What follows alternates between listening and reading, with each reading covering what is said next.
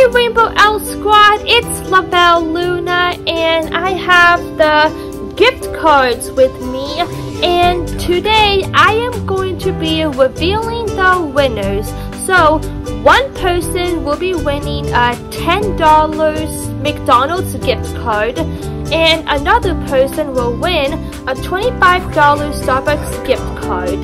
Before we see who the winners are, if you don't win this giveaway, don't get upset. There will be more giveaways in the future, so you'll have lots of chances. And please don't say that's unfair, because you probably wouldn't like it if you win a giveaway and people will say to you that it's unfair that you won. So please don't do that, and maybe you'll win this giveaway. And without further ado, let's see who the winners are. So first, we are going to see who wins the $10 McDonald's gift card. The winner of the $10 McDonald's gift card is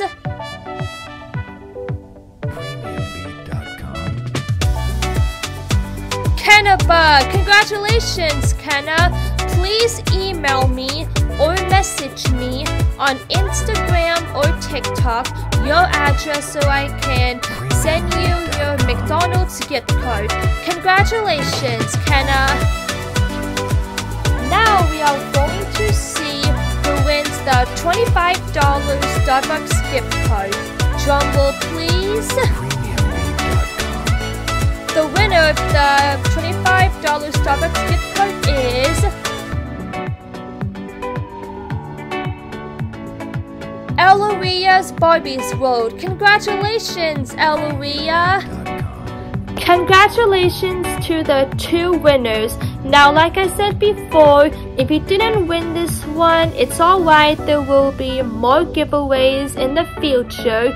And please don't be mean in the comments. And also, please don't pretend to be Elaria or Kenna to try and get the gift cards, because that is unfair for them. And I would feel really bad if someone told me they were them and I send the gift cards to them and then find out that they were impersonating the winners, and you will be disqualified from future giveaways.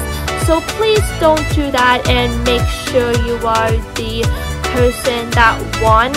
And this includes if you are sending me mean messages or demanding for a gift card, and I don't want to ban you guys. So please be truthful and maybe you'll win my next giveaway. Thank you to everyone that participated. Congratulations to Elaria and Kenna again. Make sure you congratulate them in the comments. Always be kind, and until next time.